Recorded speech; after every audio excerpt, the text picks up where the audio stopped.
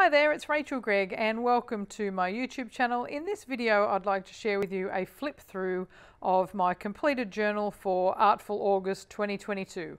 So Artful August is a little community challenge that I run on Instagram where I provide a list of prompts for the month, and it's just a nice little free fun community challenge to just inspire you to be a little bit creative and to make your August nice and artful. So these little prompts you can see here, they're very simple, so they're open for interpretation in a lot of different ways, and I also encourage you to use what medium you're used to using. So it doesn't necessarily need to be an art journaling challenge. You can use it for drawing or painting or any kind of art medium that you use. So that's the little prompt list that I share, and I'll be putting that in the back of my journal. I just wanted to show you there, and you can see here that's my Instagram handle if you want to go and find this page of prompts, and also the hashtag where other people are sharing their completed work. So even though this is an Artful August challenge, it doesn't mean that you only have August to complete it. You can use these any month of the year. So if you wanted to, or if you're only just finding this video now and you'd like to complete these prompts, then by all means jump over to my Instagram where you can save this image, and then you can use these little prompts to inspire your creativity. So this is my little completed journal, and what I used was the 6x6 white watercolor journal by Dina Wakley, which is produced by Ranger Ink. And you can see my cover here has got a lot of little splatters. I deliberately didn't decorate it at the beginning of the month. I just wanted to see what happened throughout the month, just to add that extra nice little splatter on the outside. But what I did do was I stamped my Artful August 2022 title, so it is done for the front cover of the book. And then inside each page here is from the prompts. So the prompts I used as just a little jump start, which is what they're intended to be used for, and then I mixed up what I did every single day, just with different products and different stamps and different stencils, just having a little play for that day. So for this one here, this is using the garden prompt, and what I used for this one was some Dina Wakley stencils. And on my YouTube here, there is a little short video there showing how I created this, and also on my Instagram page I created a reel for every single page in this journal. So if you'd like to go ahead and see a little snapshot of how I created each page, you can jump over to my Instagram and check out the reels on there, because they will show you how I created each page. So this one here I used gloss sprays and some Dina Wakley stencils, and then one of Dina's stamps here for this page. And the gloss sprays you can see there in the screen, they give a nice little sheen to it when it's sprayed a lot, so that just gives a nice little texture to that page. So this page here, well, for the first one here I did it as a double spread because there are more than 31 pages in this journal if you are using one side considered as one page. So it meant that some days I could do a double page spread. So for this first one I did a double page, but these two, even though the colors are quite similar, this is actually day 2, which is shimmer, and you can see the shimmer there on that page. And then this page here is the prompt for number, and I used the number stencil here from Darkroom door. So it just means that I was creating only on a 6x6 page size for most of the days throughout August, and I found that a really nice and easy size to do, especially if I was going to be doing this every single day, because it's not much bigger than a card size. So if you're looking at a card, like for instance this is similar to a card size, so that is not much bigger than a card size if you're looking at 6x4, but then here's a card that I've created which is just a bit smaller than 6x6, and I find cards really easy to create in that size, and so a journal page isn't much different in that regard. So if you're used to making cards, then this journal is something that you may want to look at if you want to get into art journaling, because it is a really nice size to start with. So this is my little shimmer page here, and I use the Dylusions shimmer sprays to add some shimmer over the top of some stencils and sheet music. Also did some embossing here with a shimmery embossing powder, if you can see it there. It's got a little sparkle inside that. That's the black sparkle embossing powder from Ranger. And then this one here, this is the numbers. So I actually use the number Medley stamp set for the background, and also the number jumble stencil from Darkroom Door, and put some like texture paste through that, and then coloured it up, and then just added a Tim Holtz paper doll and some just little watercolour hearts that I had created. Okay, so this page here, this is for the prompt of soft, and my inspiration for this was I used soft tissue for the background, but then I also did this stamping in really soft colours, and I've also used a nice little piece of mesh which is also quite soft. So just using different little interpretations of the word soft just to create that art journal page. And this one here, this is for the prompt of envelope, and so I decorated a white envelope with some distress inks and then stamped it with the Under the Sea rubber stamp set from Darkroom Door, and also added in these little tags. So these tags here are stamped up. So you can actually see how I created these tags. I didn't do these tags for Artful August. These are ones that I had created previously, and you can see them on the Darkroom Door YouTube channel. I was using the new Uncharted Mariner distress ink from Tim Holtz and to create these tags, and I thought using or creating a little envelope here to put them into was a nice little way to use these tags. So they just pop in there, nice little interactive page. This one here, this prompt was linear, and I used the Darkroom Door journal line stencil to outline this background here, and then just coloured it in with some Van Diemen's inks, and that just created a really nice vibrant page. And then I just wanted to add some black and white bits on top just so they pop off that page a little bit. This is another Tim Holtz paper doll, and these are the Gerbera daisy stamps from Darkroom Door, and a little quote chip from Tim Holtz as well. This page here, this one is called Bright, and so I was just creating some bright sunflowers. And I mean, this one could have also been used for that shimmer page at the beginning as well. So you can see here how you've got lots of different ways you can interpret the prompts. So I just added some stickles inside my sunflowers. Now these sunflowers are using the sun stencil from Darkroom Door, and I just made some little collage stems and then added some stickles just to give it that nice little shimmer to finish off with. This next one here, now this is a double page spread, and this is for the prompt of round.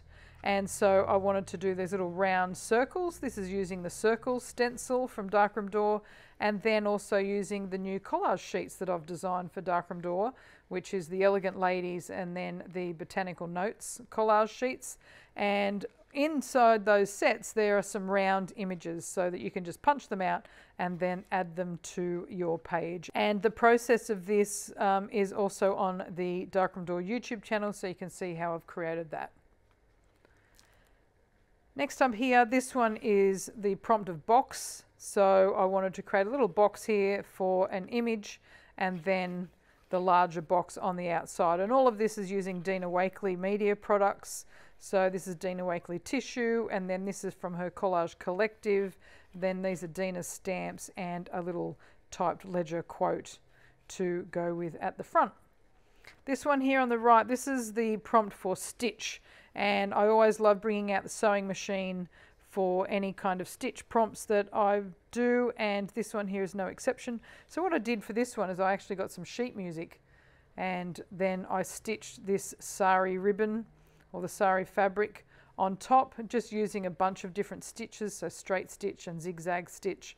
And then I added a little chipboard heart which has been covered in ferro texture paste and then coloured with precious metal colour paint on top. So that adds some really nice texture, and I quite like how the overhang of those threads happen. I didn't cut them off so they're to the edge of the page. I actually quite like how they overhang in the journal. It just gives it a little bit of extra texture and also gives you something to flip the page over with. So this next one here, these pages here, this one here is the foliage prompt, and I used the Vine border stamp from Darkroom Door with Distress Oxide inks. So, and I just really love how the colours have blended in together here. It kind of looks like sunlight is showing through the vines, which is a really nice little effect. And then just a quote from the Etched Flowers stamp set from Darkroom Door. So this one here, this is paint, and I used paint in kind of like a watercolor way. I watered it down a lot to create this background.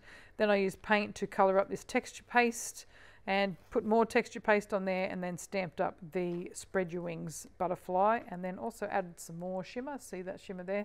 That's just some stickles where I just squeezed it on and let it dry, and it just adds a nice little shimmer to my butterfly. So the next one here, this is building. This is the prompt for building. So I used the Canal photo stamp that I designed for Darkroom Door, and then just coloured it in with some Marvula Plume pens. And just for the background here, nice and simple, just added some map. This quote was already stamped on the map that I had in my stash, so added that in, just created a background here using the Starry Night stencil, and then added my little coloured in image onto the top. So this one here, this prompt here was ink.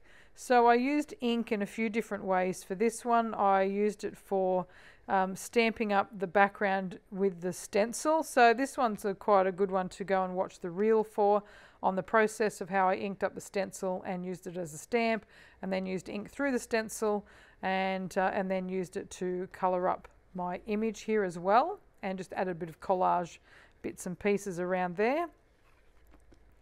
This prompt here, this one was metal. So I used imagery that was quite metallic, like these little cogs here, and stamped imagery here, and used a real kind of like a thick embossing powder for this one, just to give it that extra texture. You can see there how it's quite raised as well, just to give it that metallic effect on the journal page. And then this stamp here is Steampunk Squares from Darkroom Door, and just colouring that up and then adding a few words to that one. And this one here, this one's splatter, so I really wanted to go to town on my splatters on this page here. And so I used the Dina Wakley stencils. There's two different stencils on there with some gloss sprays. I stamped up these iris stamps. This is from the Garden Greetings stamp set from Darkroom Door. Stamped it up on some watercolour paper, added some stitches, and then splattered a whole stack of the gloss spray over the top. So we've got number 17. This is prompt number 17 now, and I'm halfway through the journal at this point. So I wanted to do a double page spread. So if you just, opened up the journal halfway, you've got a nice little double page spread there. And this this prompt is quote. So I wanted to hand letter a quote for this one. I used the Darkroom Door journal lines stencil to create these lines. So they're like variegated lines here, and then I hand lettered my quote inside of that. I just used a nice little simple painted background, and then one of my photographs, which is one of the Darkroom Door Viva La Flora postcards. So that's a really nice, kind of like a subtle page really, in terms of just using black and white on top of a coloured background. Next up, this one, the prompt for this side here on the left is fold. So I just wanted to add like a little card inside of that. So this is just your normal 6x4 card. So I just used it with the Frangipani photo stamp, and then added in a Dreams die cut on top, and then just stuck it in there, and then added another Dreams quote stamp and some little leaves, stamped leaves here, just for a nice little journal page, like a folded part. Now this could be used for hidden journaling. So if you wanted to actually add some journaling in there, you could. So it's a nice little way to make an interactive page.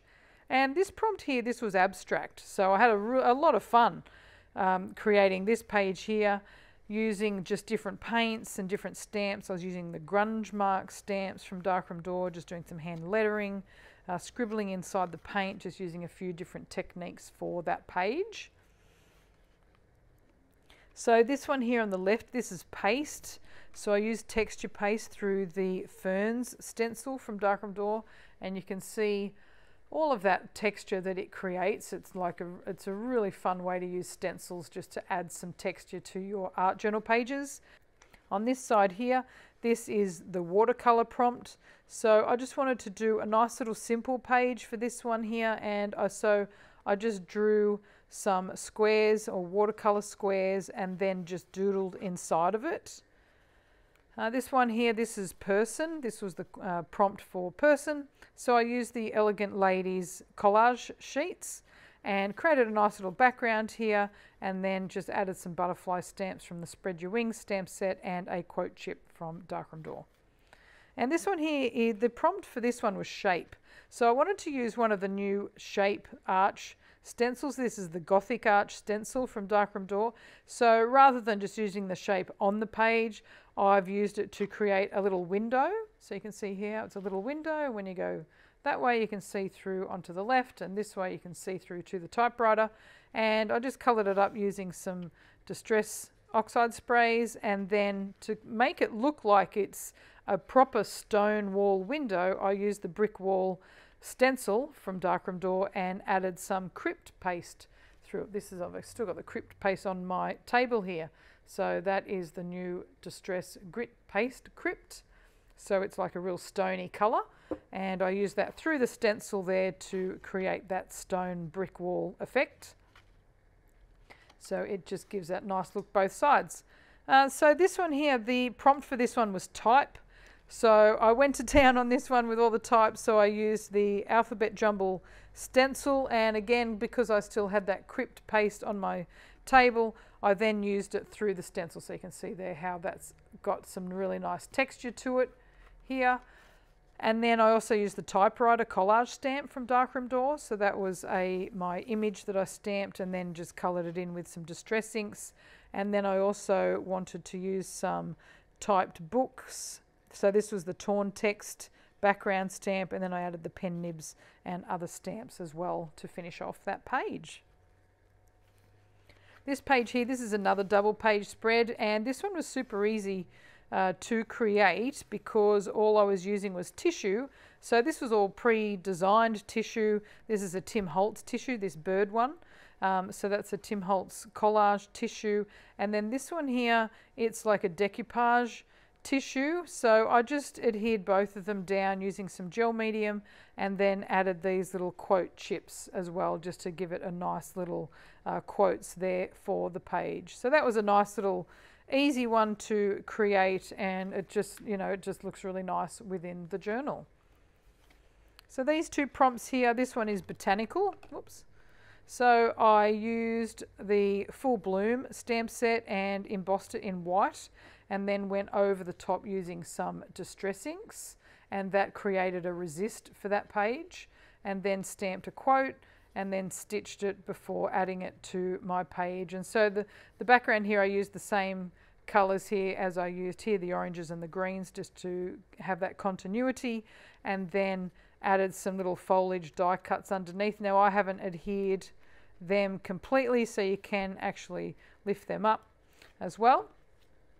So this page here, this one was the resist prompt. So what I did for this one, like this one here is also a resist as well, using that embossing with Distress ink over the top, that creates a resist.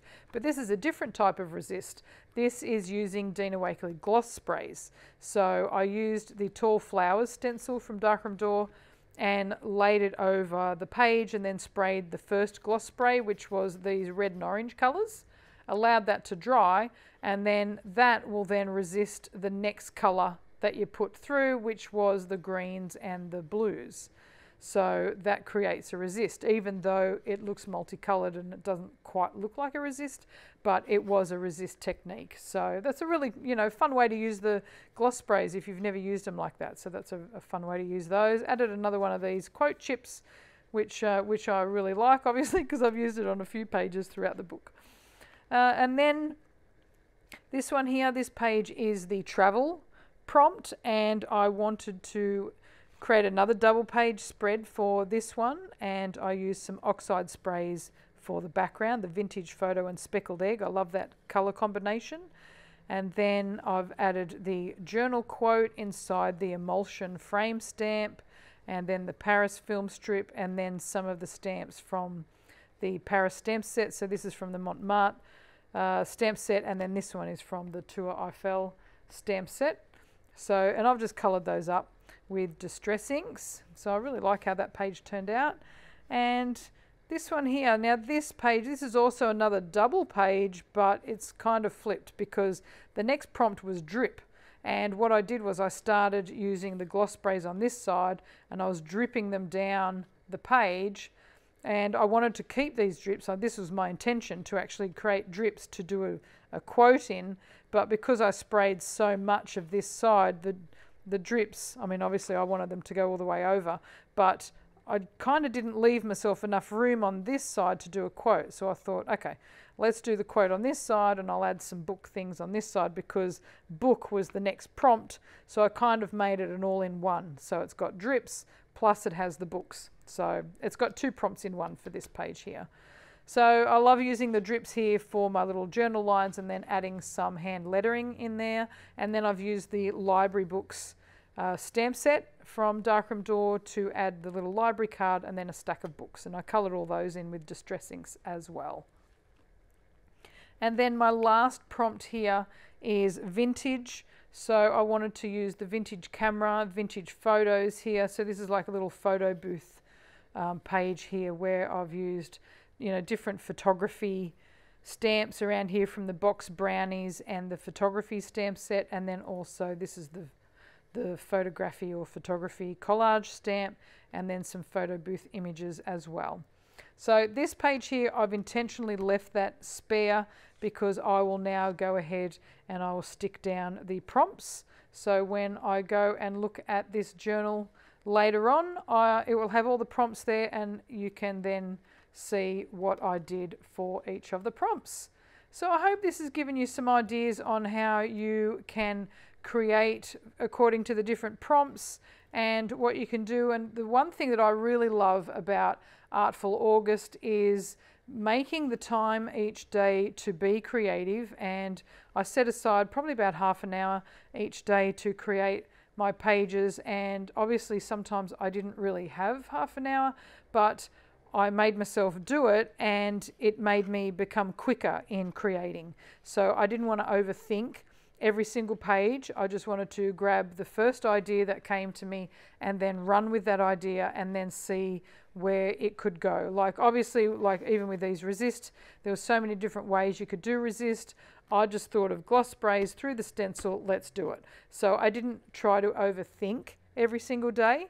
I just wanted to grab whatever idea came to me first up and then run with that and then create. So that's what I really love about Artful August. It makes you create quickly, and also at the end of the month you end up with a nice little completed journal like this that you can sit on your shelf and refer back to at any time throughout the year. So if I'm ever looking for some ideas to like springboard some ideas for other journal pages in the future, I can just use this journal and just have a look at it and go, oh yeah, great, embossing powder. All right, let's bring that out and create a border.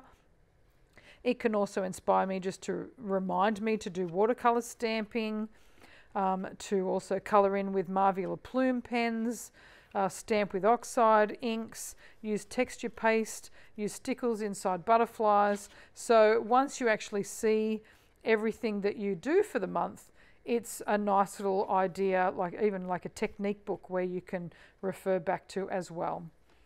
So if you'd like to see this list and save this image to create your own journal like this or use it for prompts for your own projects, then head over to my Instagram at Rachel Gregg, and you can also check out the hashtag to see what everybody else has been creating.